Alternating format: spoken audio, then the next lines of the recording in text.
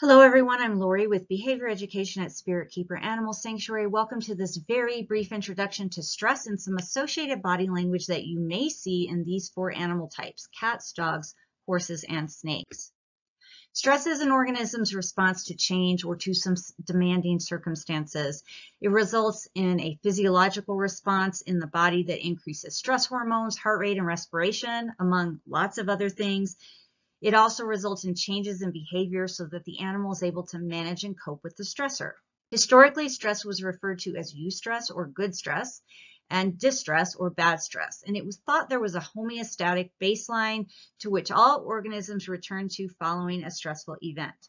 Currently, stress is thought to be categorized in three ways: good, tolerable, or toxic. Good being exciting, challenging; tolerable being challenging but also distressing, but the animal can cope with it and move on with life; and toxic stress being horrible stress that the animal can't cope with. It's extremely distressing.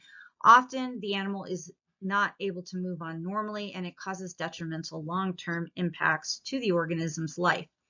It's thought that there's an allostatic baseline that animals do return to, but that baseline can change. So based on how organisms learn, grow, and build resiliency, things that used to stress them may no longer stress them. Assessing stress levels can be done through observation of body language and behavior, or physiologically or immunologically. The most accessible way to measure stress for trainers and caretakers is going to be through observing the animal's behavior before, during, and following an event. This is just a partial list of body language that might be associated with good stress in these four types of animals. Cats and dogs are going to have friendly interactions with each other and with people. They're going to be playful. They're going to be eating and taking treats. Cats are likely going to be grooming themselves and one another. Dogs are likely going to be sniffing and exploring the environment. Snakes are also going to be sniffing and exploring the environment, but they're going to do that through tongue flicking. They're going to investigate novel objects by fluidly orienting towards stimuli, and their body language is going to be alert but toned, and their body overall will be relaxed. Horses are going to be friendly, displaying curiosity. They are also going to calmly orient towards stimuli and be investigating novel objects. Body language associated with tolerable stress in these animals. Now remember, this is challenging and distressing, but the animals are able to cope. You're going to see some avoidance behavior start to happen in all of these species now. You're going to start to see perhaps meowing and pawing in cats, barking and whining in dogs.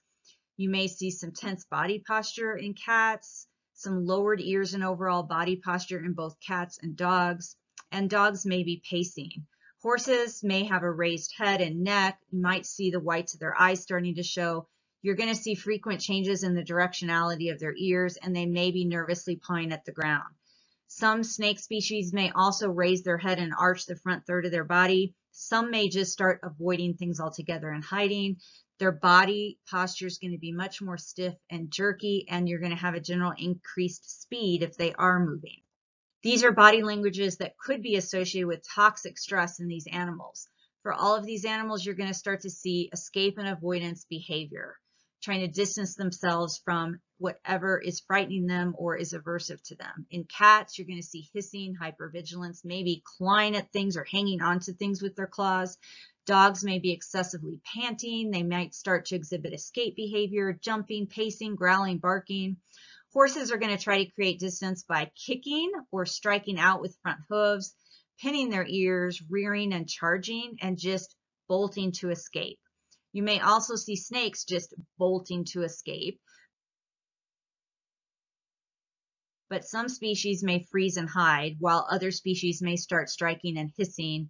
Some snakes may flatten their body, others may make their body larger, and you might see some general body writhing just from head to tail. Remember that stress can be good, tolerable, or toxic, and we don't get to decide what is stressful and what type of stress it is. The animal will let us know. We can't always know in the moment what the impact of that stress is going to be for the animal, so we need to look at the animal's future behavior. How do they behave following the event? Do they choose to repeat the experience in the future? How do they behave in the same or similar situation next time? And do they experience behavior changes that include sleep disturbances, eating changes, or other changes to their normal behavior following the event? Examples of stress are illustrated in these photos, And this is definitely distress, so it's either tolerable or toxic, and we don't know which until we see how these animals behave after the event. In this video, we're also looking at whether the stress is good, tolerable, or toxic. Her behavior before the event is pretty relaxed and obviously good. She chose to come out on her own, but she fell and she gets grabbed by a human. Now, her reaction to that looks pretty relaxed. She's tongue flicking. She's orienting towards stimuli. She's not balling up. She's not trying to escape. She's not flighty. So we would have to look at if she chooses to come out of her enclosure on her own again in the future, and if she chooses to explore this exercise area again in the future to know if this was tolerable or toxic stress for her.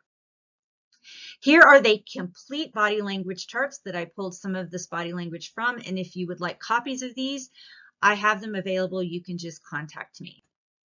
Thank you so much for watching and learning with me today. For more detailed information, you can watch some of my longer videos on YouTube that explain these things in detail. You can visit my website at behavioreducation.org. And for some complete courses on stress in animals, I encourage you to visit Science Matters Academy of Animal Behavior. Until next time, everybody, please remember to always be kind and love your animals.